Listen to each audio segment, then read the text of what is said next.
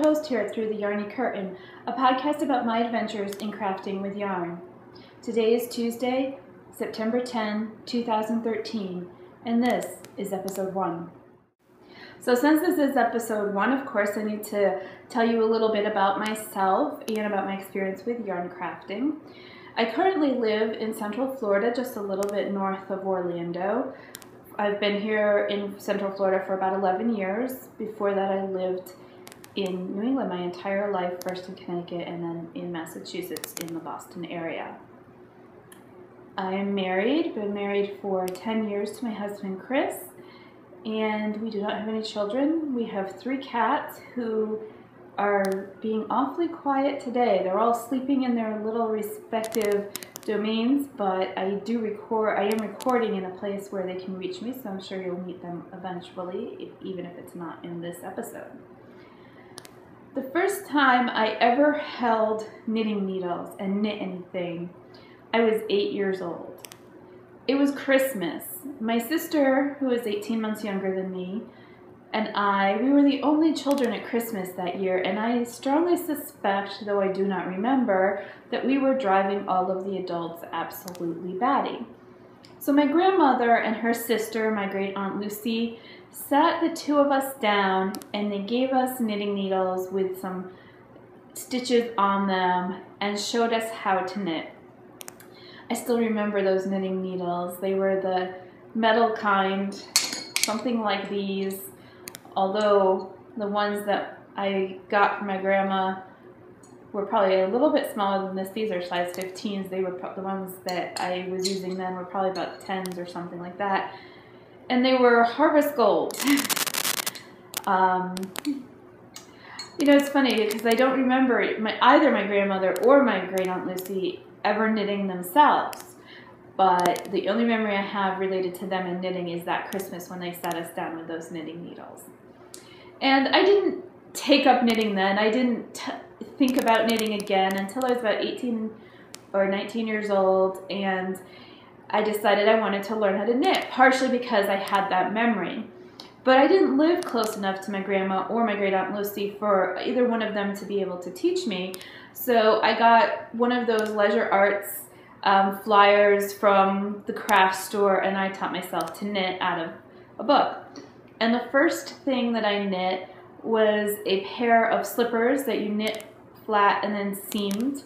And then the next thing that I knit was a cabled baby blanket, which was knit in panels and then seamed together. And I knit that for my cousin Cooper as a birthday present before he was born, as a baby present. And I don't know if he still has it. I need to ask him, but it's been a while. He's in college now. He's a sophomore in college, so it's been a while since I first knit.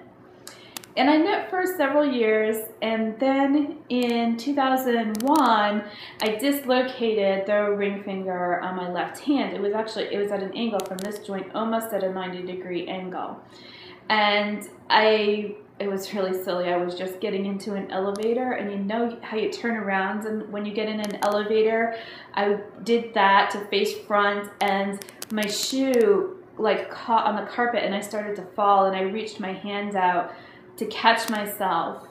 And I don't know, I must have hit it in a really weird manner, and that's how I dislocated my finger. And so after that, I did some physical therapy for a couple months to try and fix the finger. And it got a lot better. It's still not, I don't know if you'll be able to see this, but if I go like this finger does not touch my palm. I can't bend it as much as the other fingers. And so even after a couple of months of physical therapy, when I tried to knit, it was causing me a great deal of pain. And so I thought I was never going to be able to knit again. And so in 2002, when we moved to Florida, I gave away all of my knitting needles and yarn and books and patterns, everything that I had. I gave them all away. But then in 2007, I decided to try knitting again, and I found that I could do it, and it didn't cause my hands any pain. And so I started again, and I have not stopped sense. Knitting, the last couple of years have been really hard for my husband and I. Since March 2012, we've lost 13 members of our families, 4 on my side and 9 on my husband's side of the family. And as you might imagine, that's really stressful, and it's changed our lives in many ways. And one of those ways is that I am not currently working. One of the people who passed away early in that, back in in April of 2012, was my father-in-law, and so I go to New Jersey regularly. Excuse me. I go to New Jersey regularly to spend time with my mother-in-law and to help her to sort out papers and whatever she needs. And when he first passed away, we thought it would be just for a few months that I would be doing that. And at first I was actually going every other week, but as time has gone on and people have continued to pass away, including 3 of my mother-in-law's sisters, that is continuing to be a high priority for us. And so because of that, I'm not employed, but I do go up to New Jersey at least, well, the goal is 1 week a month. And sometimes it's been more than that, and sometimes it's been a little bit longer, like every 6 weeks or every 2 months, depending on other things that have been going on, including this year we had 2 people who passed away here in Florida. One was my grandfather, and then the husband of the wife of one of my husband's cousins. And so because of those deaths, my time in between trips to New Jersey was stretched out a little bit. But through all of this, knitting is one of the things that has kept me sane. And I have knit more in the last 1.5 years than I have in any other comparable period. And I only found knitting podcasts and started watching and listening to knitting podcasts in, I think it was May of this year. So only 4 months ago. And I just love them. I love to see what all of you are working on and to see what your struggles are and to hear about how you're solving them in your knitting. And so that's really why I decided to do this podcast, because it just seems like I can't get enough of the knitting podcasts. Everybody's working on different things and everybody has different experiences, and it's a lot of fun to learn from you, and I hope that some of you will be able to learn from me and eventually share with me the things that you're working on too. Okay, so a little bit about the podcast itself. My plan is to record every 7 to 10 days. I want to do every week, but I'm really new to all of this.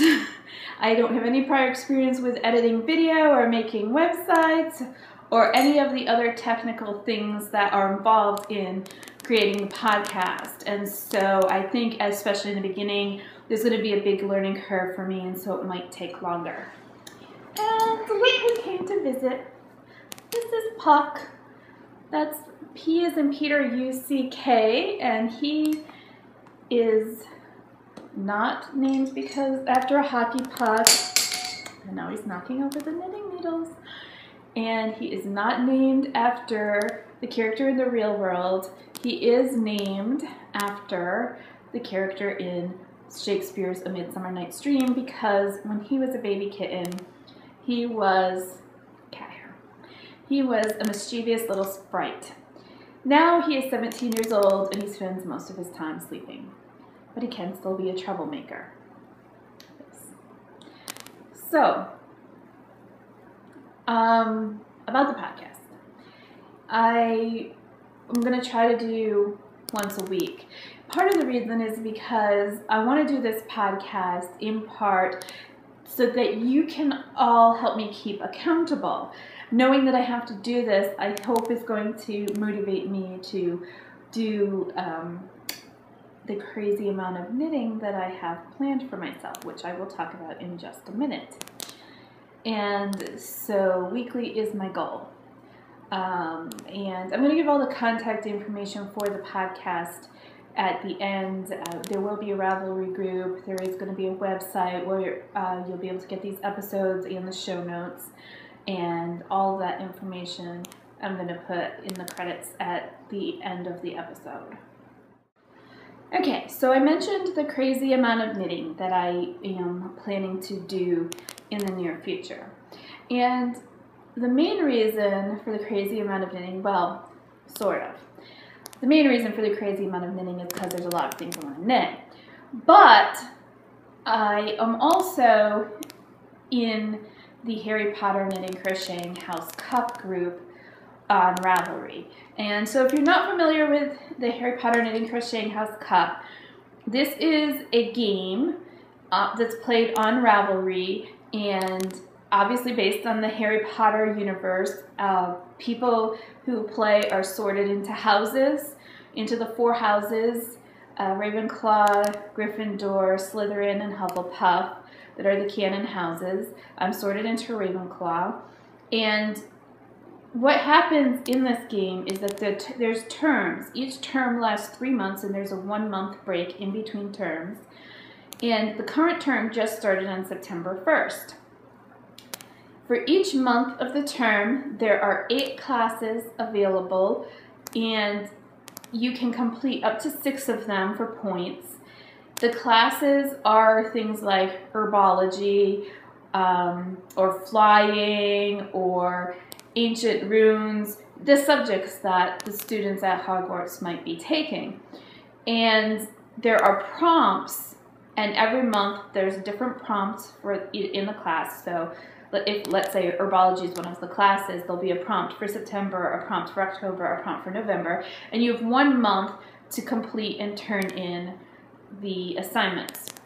In addition to the classes, there are also advanced studies, including owls, newts, and the Order of the Phoenix. Owls, there are 12 subjects, and each subject again has multiple options for how you can meet the requirements of that subject. And an owl is something that you have 3 months from the first day of term, September 1st, through the last day of term, November 30, to complete your project. And you have to submit a proposal, which the professors for that have to approve, and then you start crafting to finish that. A newt is, you have to have completed 4 owls successfully, and then you actually have 4 months to craft a newt. It starts during the break month, so in this case it was August 1st through November 30, and a newt encompasses 2 of the owl subjects in some way. And again, there are requirements for, in order to meet the herbology newt, you have certain requirements, and then let's say you're doing it with ancient runes, you have other requirements for ancient runes, and your project has to meet both sets of requirements. And you get 4 months to craft. The Order of the Phoenix is something that is going to take you 6 to 8 weeks to craft. Again, you submit a proposal, which is called a broom. And in your proposal, because these are order missions and there's supposed to be a level of secrecy, they're less detailed than owl missions. And there's different prompts each term. And, you know, there's about 6 different categories each term that you can craft something for, and your project should take 6 to 8 weeks to complete. In addition, there's also Quidditch, and Quidditch changes every term. This term there is a task called Explore the Positions, so the different positions that are on the Quidditch team, like the keeper and the chaser and the beater and the seeker, and for each of those categories it's a different number of projects with a minimum yardage requirement, and then you have a certain number of points per project, and regardless of which one you choose to do, your maximum available points is 150, but in some cases it's 2 projects to get to the 150 points, or versus 15, so it's just whether you want to do small or large things. And then there's 3 other challenges in Quidditch, only one of which is currently going on, And each of those separate, I'm sorry, I should have said the one for the exploring the positions started September 3, and I forget when the end date is. It's in early November. So you get 2 months to do that. And then the other 3 challenges are smaller challenges that run for 2 weeks each and have their own individual prompts with criteria that you need to meet. So before the term started, I went ahead and made myself I chose all of the projects that I was going to do during the term. And so I made this graphic here that I'm going to insert here so that you can see it, explaining what my projects are. And I got to move Puck because he's sitting on my copy that I'm going to talk off. Excuse me. Excuse me. Thank you. Okay. So as you can see here, I have columns for each of the 3 months of term and a list of what I'm going to do for each of the categories. Now, I should have said this already, but if you know me and in person and you're someone who might expect to receive a Christmas gift from me, you should probably stop watching now unless you don't really care about knowing what your Christmas gift is, because a lot of what I'm knitting this term is Christmas gifts. So, as you can see, dyeing a skein of yarn is one of my something I want to do for one class every term. I'm just learning how to dye. For the last couple of months, I have been doing samples. You know, whenever I have time, I've been doing like half gram pieces of yarn that I'm dyeing, just to understand how the dyes work and all of that. And so with my classes for this term, I want to expand on that and start learning what happens when I work with a full skein of yarn, and try some different methods of applying the dye to the yarn. So I'm going to explore that. And always, for the classes, you can do any of the Ravelry approved crafts. So that's knitting, crocheting, dyeing, and spinning. And the people who write the prompts, the professors for each class, they give you some ideas of how those different crafts can be used to meet the requirements. Sometimes they'll have something special for spinners or dyers, describing exactly what they want you to do, or sort of the parameters. And sometimes it's more up to your interpretation of how you can get your project to meet the prompts. Oh, and I think I left out weaving. Knitting, crocheting, weaving, spinning, dyeing. All of those can be used for any of the classes. You'll see I have a Quinn bag on here for one class per month. That is something I'm making for Christmas presents this year, and I've already completed 5 or 6 of them. I have another 6-ish to go, and so that's something I'm working on for classes this month. The dishcloth, I'm just learning how to crochet. One of my friends taught me how to crochet a couple of months ago, and so far I've completed 2 projects, both dishcloths, using a pattern that she gave me, and you'll see one of them in just a minute because it's a project I just finished last week. But those dishcloths are crochet to help me practice my crocheting skills. Let's see, the kitty pies, because I've made one kitty pie that one of my cats sleeps in all of the time, and the others would like their own. The crowns, I'm making, those are also Christmas gifts for the children of my cousins, and I think I have to make 6 of them. I think that's right. So I'm doing those for class. Then you'll see where it says class 6 that I'm doing various shawls. Detention are projects that you started before the month but you finished during this month. So some people line up projects for detention. Some people know they're just not going to finish everything that they have on their plate this month, and then they do one of those for detention the next month. But I actually have 3 Quinn bags that I finished the bodies of that I need to do the handles on, and then do all the finished work to weave in the ends and sew the handle on and all of that. So I'm doing an owl this term. I'm doing an even star. I'm a little scared by that. I haven't started yet, and it's already September 10. So I'm really scared about doing that in this time frame, but I'm going to try. As the Ravenclaws say, if you're going to fail, fail spectacularly, and the even star is a pretty spectacular way to fail. And it's not really a failure as long as I finish it eventually, right? So that's what I'm going to do. For my Phoenix, I am going to knit my first pair of socks ever. All this time that I have been knitting, and I have never knit a pair of socks. Feels like a failure. So I'm going to knit socks. And then for Quidditch, I'm going to knit monsters. One of my cousins works at Connecticut Children's Hospital in Hartford, Connecticut. That's actually the hospital where my sister was born. And my cousin works on a floor where the kids have chronic illnesses.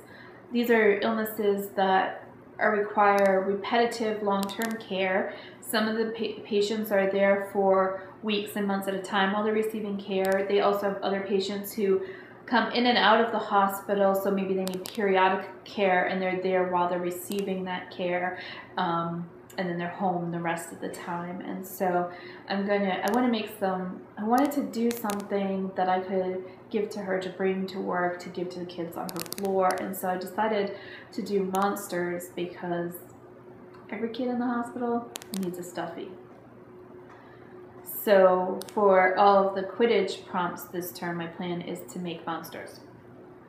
You'll see there's a headmistress, the HMC there stands for Headmistress Challenge. At some point in the term, the headmistress of the Harry Potter Knitting Crocheting House Cup issues a challenge. Sometimes it's a crafting challenge, not always. Last term, it specifically was not a crafting challenge, and so she wanted pictures of ways that you were doing projects other than yarn crafting. Were you making interesting food? I actually, my husband built some bookshelves, and so I took pictures of me polyurethaning the bookshelves as one of the things that I did. I should say, this is actually, I'm a first year. I had played in the cup before, back in 2010, for a couple of terms, but a lot has changed in the way that the game works since then. And I also hadn't played in a couple of years. I felt like I wanted to start at the first year again, and so I asked to be sorted as a first year. And so I was, and I'm really excited about that. I'm back in Ravenclaw House where I belong, and I am excited to be there. And anyways, I'm a first year, even though I have played before. Okay, so this graphic that you've been looking at, I did this before the term started. The other thing that I did before the term started was I gathered everything I was going to need to make the patterns that are listed on that graphic. And that's what this bag here is for. I've been seeing the corner of this, but now it's time to get it out. And I'm going to just take one or two things out of here as a sample. I'm not going to take everything out of here, but this is what I did. So I have everything in a Ziploc bag. This happens to be the Even Star, the owl bag. And so you see it's labeled owl, and it has the yarn in it. It's got the pattern in it, and most of them have the needles in it too, but for some reason this one doesn't. I'm going to have to find the needles because I'm starting this in the next day or two. Most of them have the needles in the bag too. And so that is what I did for every project. Ooh, my doorbell's about to ring. UPS is here with my weasel of wrath. I'll be back. Okay, so that was the UPS man, and he was delivering a package to me from Amazon, and there were two things in the package, both of which I think you might find interesting. The first was this book, Squid and Octopus, Friends for Always, and somebody in Ravenclaw Tower had mentioned this book, and in here, Squid and Octopus are knitting, and oh, here's the picture. Here's the octopus knitting. Ooh, I'm so jealous. Look at that. 1, 2, 3 sets of his tentacles with different projects on each one. Man, that would make it much easier to get my knitting done. The Ravenclaws have a bit of an obsession with cephalopods, and that includes me. I love cephalopods. I especially love octopi. In February of 2012, we were in Seattle. My husband had a meeting at Microsoft. He's a software developer, so he's there for a conference, and I tagged along and did my own thing while he was in meetings all day, and including going to the aquarium, and I just took so many pictures of the octopi at that aquarium. They were so interesting. The way that their tentacles made shapes and the way that they moved, and they changed color after they had eaten. Before they ate, they were like this dark red, and then afterwards they were like this beigey pink color, and I was fascinated with the octopi. Took so many pictures. So anyway, when this book was mentioned in the common room, I had to have one. Knitting octopus. I mean, really. The other thing in there was the Weasel of Wrath. Isn't he adorable? He's a beanie baby. And one of the people in Ravenclaw had commented in there that she was looking at a pile of books that were on her desk, and she misread one of the titles as the Weasel of Wrath. So it became a kind of a joke, and people were talking about somebody needs to write this story, and I have now become obsessed with the Weasel of Wrath, and I rewrote my owl proposal as a contract between me and the Weasel of Wrath. I should have said earlier in my About Me section, I didn't, that I am an attorney by training, although I'm not currently working, as I had said. And so, yeah, every turn-in that I do for every class, every prompt that I write for, I am required to mention the Weasel of Wrath, and therefore I needed to have a weasel. And I thought about knitting or crocheting when, ooh, sorry weasel. I thought about knitting or crocheting one, but as you can see, I have a lot of other projects that I would want to do, and so I decided I would see if I could buy one. And when I saw this little guy on Amazon, I was like, this is perfect. And oh, it says his name is Runner. And oh, it doesn't say anything about him. Oh well, but yes, this little guy will be making an appearance in many, maybe all, of my project turn-ins this term. Now I will talk a little bit about the projects that I have on the needles and where I am in meeting the goals of this term of doing these classes.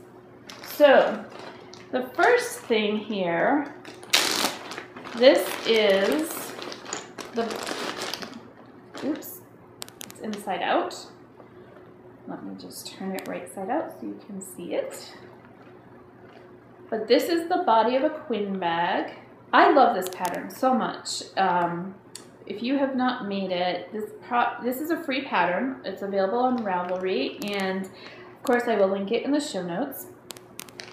It came out in, I think it was 2008, and I've been in love with it. And when I saw it, I immediately wanted to knit this as Christmas presents for the women in my family. And I hadn't, because my schedule's been a little crazy for a while, I hadn't done that. I had several that I had started but not finished, and so this year I decided this was going to be the year of the quin bag, and so I finished the ones I had. I've knit 3 or 4 others, I don't know, I've lost track at this point. But this is the body of it.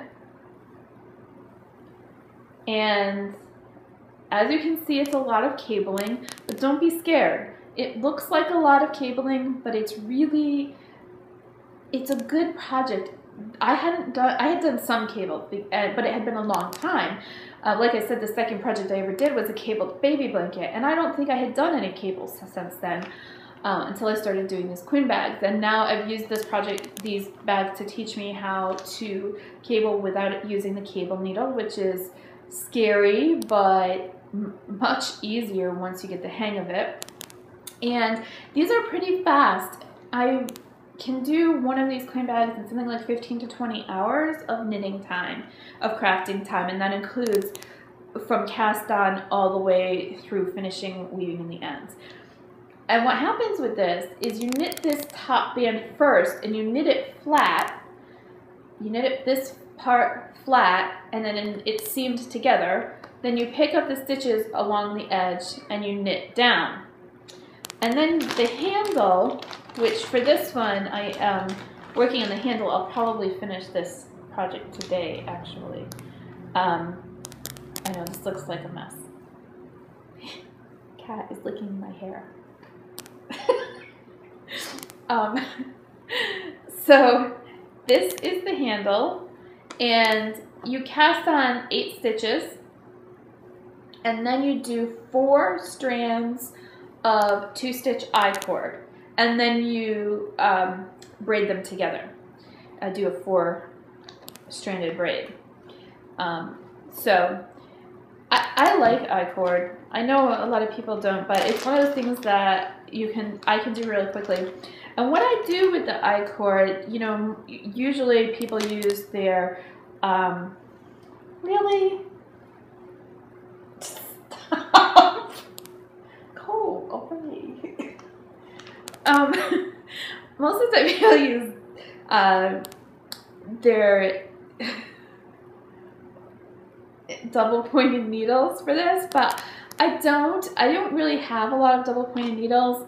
I use my interchangeable needles basically for everything. And so what I do is you just need an end that you can knit off of. You don't need both ends to be sharp.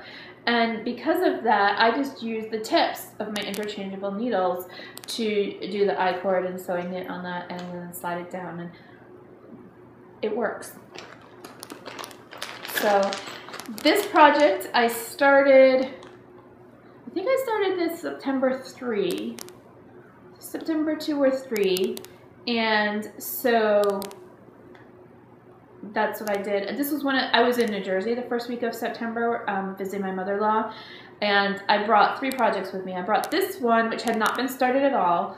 I brought another quin bag, which I will show you in a minute, which is my detention project for this month, which I had started in August. And then I brought the yarn to do the crochet dishcloth. So this one, I put both of these projects in here when I was coming back from New Jersey. So this is the other quin bag, and I took a photo on September 1st of where I was with this project, so I could submit that with the detention so you could see how much I had done. And I don't remember exactly where it is, but I will insert that picture here so you can see it. I think it was something like this on September 1st at about this point, and so I knit all this. And I haven't started the handle on this one at all. But both of these quin bag handles are going to be done this week. So the other project that I have done, and as you can see, the ends need to be woven in, but this is totally done. And this is a ladder stitch dishcloth, and this is the crochet project that I had mentioned, and this is my second ever crochet project. I did try to teach myself to crochet back when I was 19 years old. At the same time I taught myself to knit, and what was happening was every time I turned the work, the row ended up being 1 stitch shorter. I don't know what I was doing wrong, and I never tried to go back again. And most of the things I like to craft, I prefer how they look in knitting, but there are certain things that I think are easier, or I imagine, not being a crocheter, I imagine are easier in crochet, especially things like stuffed toys, and something like this dishcloth where it seems pretty fast. And if I've never really been inclined to do an afghan or a blanket or anything like that, but if I was, I think it would be faster in crochet. So I wanted to learn how to crochet so that I could maybe expand a little bit on the repertoire of what I do. So anyway, crochet dishcloth, just needs the ends woven in. So those three things, these are the things I've been working on since the beginning of the month. And I have one other thing, which all I have done so far is cast on the Anna's shawl. There it is. Literally all that's been done is the cast on. This is actually the second time I cast this project on. I had gotten the first 2 rows done, and I was starting on the 3rd row, and it just was really floppy and weird, and I was having a hard time with it. And so, I'll scratch that. And so I ripped it out, and I just cast this on last night. It took a long time to cast on, 363 stitches to cast on, and so I watched Project Runway and cast on 363 stitches. It took almost the entire episode. So I'll be working on this, and then I also need to cast on the Even Star and get some work, because my goal was to front load the work on the Even Star. We'll be gone during the week of Thanksgiving here in the US, and I want to be able to be done with the Even Star before that. I'm proposing my owl with no beads on it. I would like to do the beads, and I'm hoping that I can have all of Even Star done by the end of October, except for the edging, so that will give me 3 weeks to do the edging with the beading. But Papa's trying to climb into the box from Amazon that I left on the floor over there. I should have known better. Anyway, so if I have any hope of doing the beads on Even Star at all, I need to be done with everything other than the edging by the end of October. And so I really got to get on the stick. My goal was to do 10% of the Even Star knitting each week up until I got to the edging. And I haven't even started it yet, so I'm a week and a half behind on that. I need to get it started. Anywho, so what you should expect to see next week are 2 finished queen bags, that dishcloth with the ends woven in, some serious progress on this Anna's shawl, and some really, really serious progress on the Even Star. And the other thing that I need to do is to do my first Quidditch project. There's a prompt right now, get to know your Nimbus, and because the Nimbus was the premier broom at the time that it was purchased for Harry, the goal is the prompt is to craft something that is luxurious or high-end, and so and that has to be done before September 16, so that's next Monday. So by the time I record another podcast, that project should also be done. So I'm not showing you any finished projects this week, but by next week you should see at least 4 finished projects and a lot of progress on Even Star and a lot of progress on this shawl. And that's a lot of work. Holy cow, that's a little scary.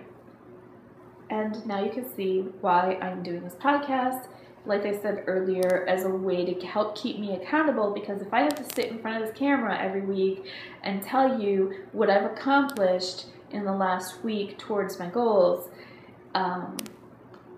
it's going to be an incentive for me to actually accomplish some stuff. So thanks for your help.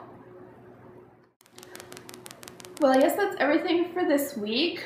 Thanks for tuning in. If you'd like to reach me, you can reach me on Ravelry. I am a Green Girl. And I should have said this earlier, my last name is Green, has an E on the end of it, so Greene. So when I tell you my username is Green Girl, Green has the extra E there too, so it's GreeneGirl. I do have a Plurk account. I never use it. I haven't figured out how to use Plurk yet. Maybe eventually I will. I don't really use Twitter. I have a Facebook account, but for now, that's just going to be personal. I may make a Facebook group for the podcast, but I haven't decided on that yet. I'll let you know if I do.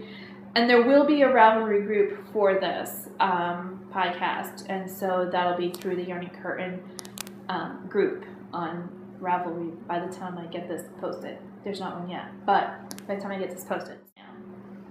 And that is all for this week. I will see you next week with a report on how I'm coming, even though it's a little scary. All right, see you soon.